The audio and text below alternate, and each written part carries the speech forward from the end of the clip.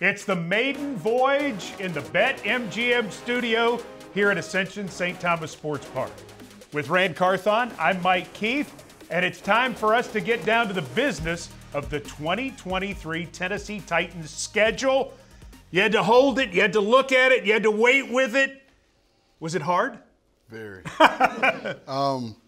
Because you don't take, obviously it's the schedule. It's who we're going to play. It's our opponents and things that we can start getting ready for. But on the personal side, it's, okay, where's this game? Oh, I got family. I have to get X amount of tickets for this. Or the London game. Now you can plan for, family travel. So excited to actually have this out public. And I'm sure as soon as I take my phone off Do Not Disturb, I'll have a bunch of calls and rolling texts. again. Absolutely. All right, let's take a good look at the schedule to begin. Preseason is where we start, and it's Chicago and at Minnesota, both on the road, and then home for the New England Patriots. So 2 preseason games on the road, New England at home. The regular season opens on September the 10th at New Orleans. It's a noon kickoff, and you're going to see a theme with the noon kickoffs. The home opener in week 2, the LA Chargers, back on the road to Cleveland to round out September. October begins with a visit from the Cincinnati Bengals. Then it's at Indianapolis for the first AFC South game. On to London to take on the Baltimore Ravens on October 15th. The bye is in week 7 on October the 22nd. Post-bye, Atlanta at home, followed by Thursday night football at Pittsburgh. Then 2 more road games at Tampa Bay, at Jacksonville. The home schedule comes into focus down the stretch. Thanksgiving weekend, Carolina, followed by Indianapolis. Monday Night Football in Miami on December 11th. Then home for Houston, home for Seattle, at Houston, and then the regular season ends once again with Jacksonville. Ran Carthon, as general manager of the Titans, any immediate takeaways? I think this is going to be a competitive schedule. You look at the teams that we're playing. They're either teams that, our division opponents obviously are what they are, and the AFC South is going to be, a tough climb for us this year. But you look at the other teams, they're teams that are either on the upswing or teams that have become established. So it'll be a good test for us to see where we are. New Orleans as the opener there. It'll obviously be loud in the Very Caesars Superdome. But Derek Carr being there, troubling a little bit that they're going to have a new quarterback and maybe be a little bit of a mystery coming in? No, that's what you have preseason for. Okay. And that's why our scouts, downstairs, they'll be working on, they'll have the opportunity to see Derek Carr, see how he, functions within the offense. And so I trust, our guys to get us ready. But that's a great test to come out on the road in such a hostile environment and loud environment and give us something to really look forward to this preseason. Selfishly, I'm glad the cold weather games are early. And we got some warm weather games down the stretch. But that last one with Jacksonville, it'll probably be cold in Nashville the first weekend in January. That's what you want against the defending division champs, right? Take any advantage you can get, And for me, selfishly, I see that we got 3 games in my home state of Florida. There you go. I'm pretty excited to be there and have this team that I'm a part of, get to show the people in my home state what we're made of. Ran Carthon, let's wrap up with this.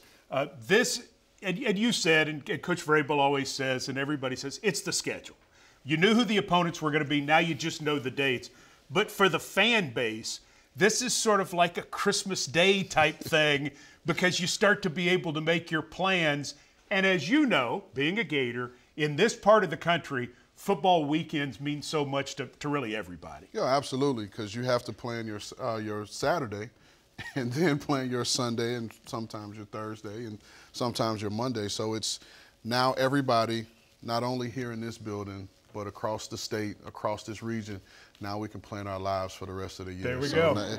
Now the world can start for 2023. The run towards Las Vegas and potentially Super Bowl 58 begins for 32 teams. Ran Carthon, thanks for being with us. Anytime, man. Thank you. All right, we're going to – yes, sir.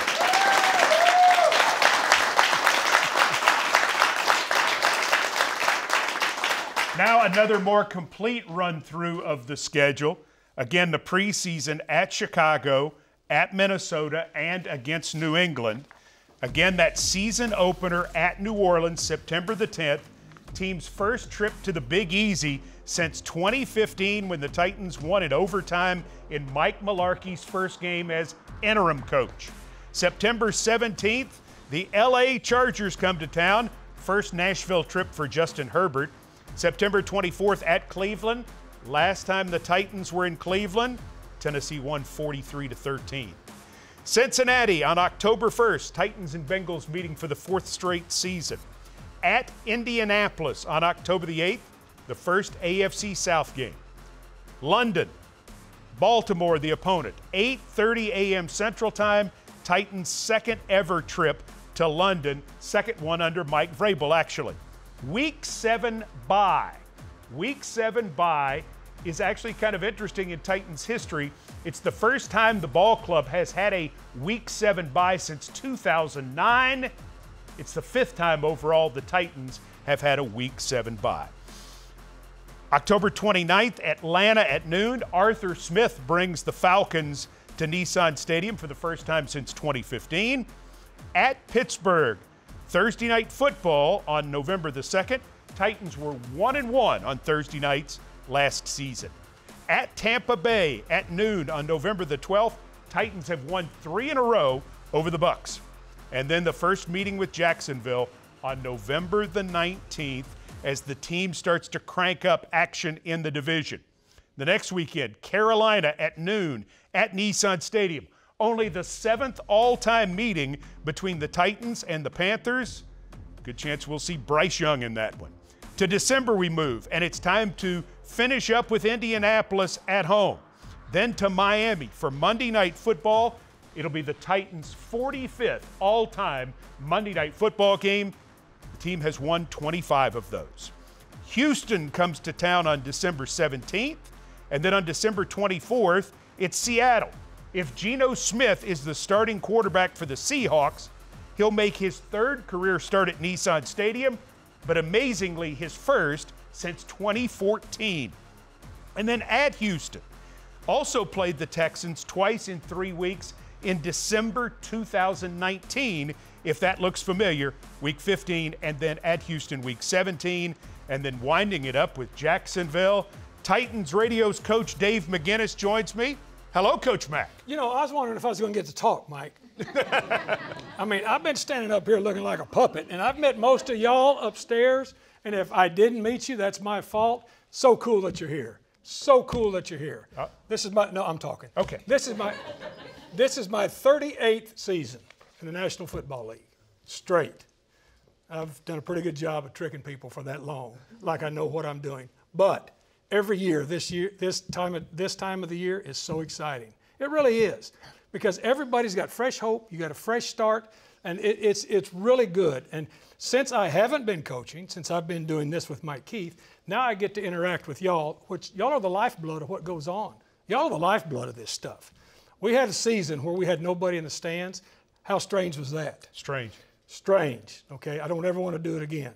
But I'm so happy here to be here with you guys. Now, what do you want to ask me? Okay, what I want to ask you is what you think of the schedule, Coach Mack. Well, to me, as a coach, as a former coach for 31 years in this league, the first thing you look at is you look at where your divisional games are. Okay. We've got a pretty good backloading of our divisional games. That's important. You also look at your altered schedule games. Everybody looks at your sheet. We've got 3 altered schedule games, right? Okay, and so when you look at that, because as a coach, you're looking at your schedule as to how you're going to get your guys ready. The next thing, and we'll find out when we get a master plan, I always wanted to look at and see how many teams I am playing after they're coming off their bye. Right. And especially where it is during the schedule, because that makes a difference. Because this stuff takes a toll on these dudes' bodies out here. And you'd kind of like to know where you line up there. The next thing you look at not only is where are the national games, how do the national games fall as far as what happens after them? Right. Then do you have any sandwich games? We had a sandwich game last year with Indy, where you play a game, opponent, play another game. That's what you look at as a coach. This, to me, is a much more linear and an even schedule than last year. Last year was very, very chopped up. you know, as far as Thursday night games, how much rest you had, how much you didn't. And I'm just telling you, as a former head coach, that puts a lot of strain on you, trying to decide how much to work your guys, when to work them, especially with the injuries that we had last year. That's a double load on you to do that.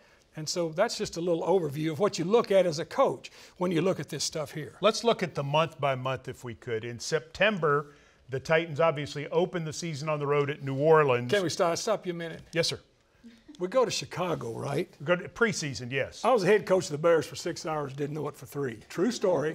True story. True story. All right, so back to the preseason. Here's August. One more time. Okay. I'm going to write a book, so y'all get a copy when I write it. This will be 2 chapters in. All right, now go. All right.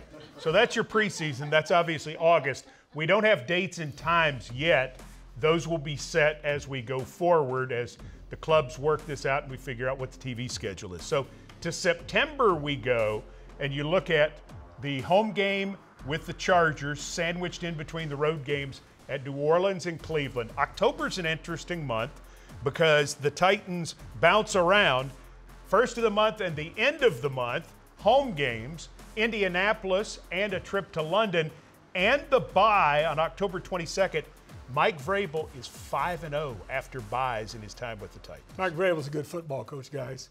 I mean, I know good from bad in this league. And look, I know he's a good ball coach. But when he's looking at this, he's telling you some of the same things I'm telling you right now, as far as in his mind now, how the wheels are turning, how he's going to get his teams ready for this. The reason he is so good after a bye, because he assesses where his team is, and then he knows how to get them ready with a little extra time. All right, so let's look at November. It's a tough month. 3 straight road games to begin. The Thursday night game at Pittsburgh, then at Tampa and Jacksonville, finally home for Carolina. Those 3 straight road games, that's a tough test. That's a tough test, and what you got a Thursday night game in there, so what you want to do with a Thursday night game is, because you're going to be coming off of a short week with that Thursday night game, it's really, really important to have your guys as healthy as you can be going into that one, because that's the stretch there to me when we're looking at November. When you've got Thursday, then you've got at Tampa Bay, at Jacksonville. That's going to test your mettle a little bit. That one right there. Then 5 games in the month of December, 3 of them division games, wrapping up with Indy, and then back-to-back, or Houston in 3 weeks. Play them 2 times in 3 weeks. Some tough work there, and as you go into January, just sort of a continuation. Then the home game with Jacksonville. A lot on the line for the Titans down the stretch, but the schedule plays back into their hands with all the home games and all the home division games down the stretch. That's such a huge point, Mike, because look, the clearest way to the tournament in the National Football League is to win your division. And so having that backloaded like that, you need to have your team hitting on all cylinders when we reach that point. And look, the league does this on purpose, guys. They do it on purpose because all of these games really, they're all important in the National Football League because you only got 17 chances. But backloading everybody's schedule with division games, that's a big, big stretch there. And the divisional matchups, Indianapolis and Jacksonville early on. And really, you talk about Indianapolis in Week 5, Jacksonville on November the 19th, and then Indy, Houston, December, Jacksonville in Week 18. If the Titans can do enough to put themselves in contention, then they have a chance to take care of their business on their own as you move down the stretch. Yeah, and when you roll it back and you start looking, when I was coaching, we had 16 games, so it's very easy to do the math. We would divide it into quarters. Now that you've got 17, you still want to divide it into quarters, but you've got mileposts you want to reach in each of those months, and to do just what you said, Mike, put yourself in a position to make a run for the pole in the last month of your schedule. I want to talk about flexible scheduling for just a minute. Sunday night flexible scheduling for Sunday night football. Twice they can flex games between weeks 5 and 10. And then at the NFL's discretion, weeks 11 through 17. So there is flexibility there. This year, we'll also have Monday night flex scheduling potentially. The NFL can flex games in weeks 13 through 17. Games can be moved throughout the year from noon to the 3:05 or the 3:25 window. Week 18 is interesting because there are 2 games on that Saturday, January 6th, 3:30 and 7:15. And then on Sunday, there are noon and 3:25 starts. And then obviously there's a Sunday night game. Start times, networks for everything announced at the conclusion of week 17. So as they sort of map out the horse race, they can do whatever they need to make week 18 as exciting as possible. Well, and that's why they do it. Of course, we all know that television drives everything that we do, right? I mean, and then that's why they do it. I mean, it's genius the way they do it. Now, as a coach, again, as I say, if you've got a chance to be flexed, then you've got to start making 2 schedules. You start making 2 schedules because regardless of when you're playing, you got to be ready to play, right? And so, but the league has done a genius move there because every game, especially in the last month and then the last 2 weeks of the season, is going to be meaningful because you can pick and choose who's playing on the primetime shows depending on what the record is. All right, so if you look at the schedule and you say, how do we end up with these opponents in these situations? The Titans and the rest of the AFC South this year play the 4 teams from the AFC North, the 4 teams from the AFC South, and the NFC West opponent who finished in the like position as you last year. This year for the Titans, that's Seattle. Seattle finished second in the West, so that's the opponent.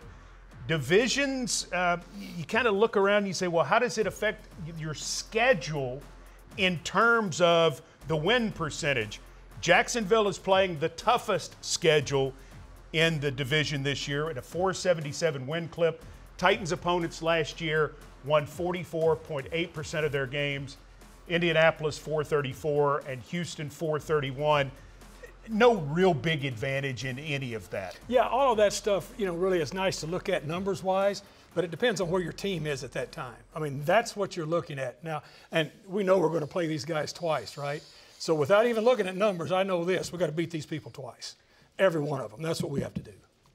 If you could win 5 of 6, you'd be happy, though. You'd be real happy, Coach. You'd be very happy. And the hope springs eternal about the NFL, and this stat really bears it out. Since 1990, 33 straight years, at least 4 teams, have made the playoffs who did not make it the year before. Last year, 6 of the 14 teams that made the playoffs did not make it the year before. So every team goes in feeling like they have a real chance to get in the tournament. Well, absolutely, and parity is what this league is all about. It's the best professional sports league going because of the parity. Everybody, and of course, now it comes down to injuries. It comes down to breaks, during the game. But that's what makes it so exciting. When Mike Keith called me and asked me to come back here and start broadcasting, he's really sorry he did that 8 years ago. But since he did, I mean, just the excitement and being able to be involved, and especially, look, he does all the games, Mike Keith does, with the windows wide open. Because he wants the feel of what it's like, and I get that. As a coach, I was down there on the sideline for 31 years. You get the feel of it. There's nothing like it. You guys are part of it. You see it. The thing I'm happy about when he talked about our weather schedules, I'm so glad we play those cold teams, early. And so it's not cold because it doesn't matter what it is. We've done games at Green Bay where I promise you, if I hadn't have been a lifer in this league, I'd have quit. I mean, ice on the microphones, ice on this. And it was last year, it's when Brad Willis, who does a great job with us, and Philip Noel, they're the brains of it, and they put it all together, the engineers. So before Mike came into the booth, he said, hey, look, it's really cold. So I'm going to propose this to Mike, and I need all of y'all to be on my side. He said, if we could just keep this window over here open and this one over here, could we close these other 2 so we could still hear it, but we wouldn't get blasted? He said, is everybody with me? We went, oh, yeah, we're with you. Comes in, Mike, we're thinking we're going to leave these. He went, no. That's it. So I'm so happy. So happy. So happy to be at Miami in December. Oh, my God. Yes. Well, those windows don't open anyway in Miami. No, they don't. We're by J-Lo's club. That's right. In Miami. So we're going to London. Who's excited about going to London? I mean, yeah. We're going to play at Tottenham Hotspur Stadium, which is supposed to be state-of-the-art and designed for American football, which Wembley is not. No, it's not. And listen, playing at Wembley was awesome. but sitting out amongst the people doing the broadcast was great. at school desks like we were, not as good as what this is going to be. Baltimore in October in London, our second time to go do it. Awesome. This will be my 4th London trip with the team. It'll be my 6th overseas trip in my tenure in the National Football League. 4 to London, 1 to Gothenburg, Sweden, when I was with the Bears, played the Vikings, and then 1 to Berlin to play the 49ers when I was with the Bears. London, look, London, I went to the first one they did. I was with the Bears. We went and played the Cowboys in '86 over there in London. They were just kind of getting the feel for how this NFL thing was going to work in London. So there was a few hiccups, okay? But the atmosphere is fabulous. Now, they have got it so smooth, and a shout out to Brent Akers and our ops crew because this trip is planned so well by these people here. The last time we went in 2018, smooth trip. If y'all are planning on going, go. I mean, it's worth the trip. It is worth the trip. Because I see her right there saying, hey, look, I told you we need to go. The Coach Mack's telling you, it's a cool trip. It's a great experience. Oh, it's a great experience, and everything is like the Super Bowl. You got everybody there, they're wearing different jerseys, and they make noise the whole game, but leading up to it, it's a cool experience. And as I say, I've been doing this for a while, and I was like, wow. This is really good. So that stadium is really cool because it's got a soccer pitch because it's a soccer stadium. So the pitch, but then the pitch can move, and then they raise a football field. I mean, it's a fabulous mechanical marvel over there that they've built. So I'm looking forward to it. What kind of advantage is it that Mike Vrabel is doing it for the second time? Big time, big, and it's big for Mike for this reason. He's doing it for a second time, and he's doing it with the same ops crew. So they know exactly. I mean, Brent Akers and those guys, I mean, he's already, as soon as this thing popped up that we were going, they already started planning as far as to what was going on.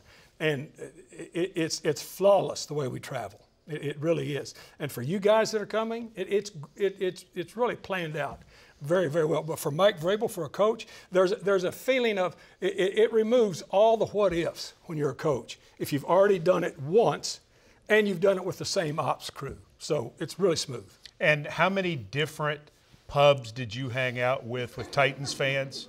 Coach, look. You went to like every one. Yeah, I did. Yeah, I did.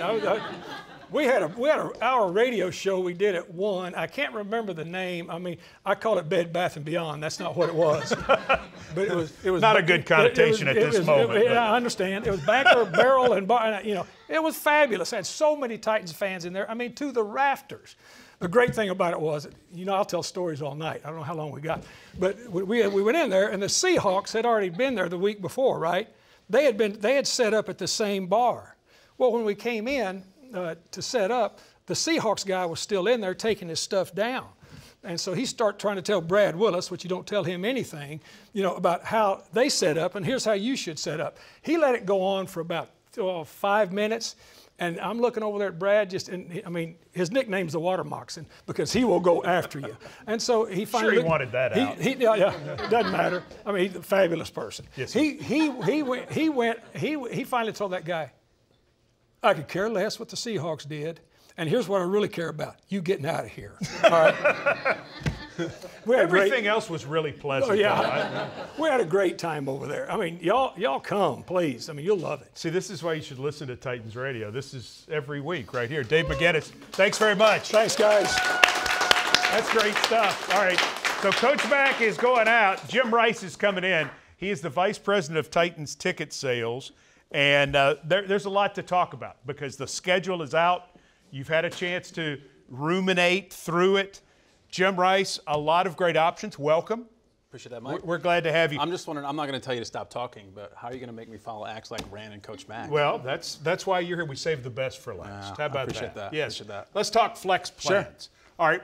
Tell people what flex plans are, what they need to know, Yeah. and how they can go about getting them. Yeah, so it's a great option for those folks that maybe don't have the time to come to all 10 games or the budget. And so we've got a variety of different packages. We've got a 2-game pack sponsored by Twice Daily that allows you to pick any 2 games that you want to come out to during the season. We've got our AFC South Pack where you can purchase that and come out and watch us take on all of our rivals within the division. And then we've got a 5-game flex plan, which is basically a half season where you get the 1 preseason and any 4 regular season games you want. All right, so I love the Fireball Fast Pass idea. You've been selling those. Do you still have some available? We got very few left, yeah. Tell people what they are. Yeah, so again, another option for those that are on a budget, but this one gets you to all 10 games. So it's a 300 level ticket, but with that, it's a different seat every game, and so you get to try out a lot of different options, and it's only $400. You get every game this season. So wow, that's great. Great deal. And playoff priority? And playoff priority. That's with that and the flex plans. All right, so if I wanted to buy season tickets, I want to buy a PSL, I can still do that. You can still do that. Obviously, we've got the new stadium coming up. That was huge news for us a couple weeks ago. But yeah, PSLs are on sale. We've got extremely limited inventory in the club in lower level. Things have been going well for us the last couple of years with the winning records and the playoff runs. But if you want to give us a call, 615-565-4200, we can definitely find something that fits your budget. And something that's newer to us but really exciting, group sales. Groups, yep, been around for a couple of years now. So whether it's family, friends, company outing, church, school, youth groups, whatever it is, all you need is 10 or more. Pick whatever game you want, put down a $250 deposit, and then 2 weeks before the game, firm up what your numbers are and pay the rest, and you guys can come out and have a grand old time. So for all of these options that we just talked about, 615-565-4200. You got it. What else do I need to know, Jim Rice? New stadium's coming up, so that's another big talking point. And right now, if you purchase PSLs through us, the value of that PSL will transfer to the new building. Oh, so it's big time. That's great. That's great. All right, Jim Rice. Thank you so much. Appreciate it. Well done. All right. So one more run of the schedule as we wrap this up from the BetMGM studio. Preseason at Chicago, at Minnesota. Final preseason game, New England. Opening the regular season, September 10th at New Orleans. Home for the Chargers on September 17th. At Cleveland, September 24th. Cincinnati on October 1st at Nissan Stadium. At Indianapolis, October 8th. The London game against the Ravens, October 15th. The bye, October 22nd. Atlanta comes to town on October 29th. 4 days later, the Titans play Thursday Night Football at Pittsburgh. Road games, November 12, Tampa Bay. November 19, Jacksonville. Carolina at home, November 26th. Indianapolis at home, December 3rd. Monday Night Football at Miami on December the 11th. Home for Houston, December 17th. Home for Seattle, Christmas Eve. At Houston on New Year's Eve day at noon. And then the final weekend, Week 18, against Jacksonville, to be determined Saturday or Sunday. So we shall see where it all ends up. But it is incredibly exciting as we talk schedule. A special thanks to Ran Carthon, Coach Dave McGinnis, and also to Jim Rice, and mostly to all of you. Thank you so much.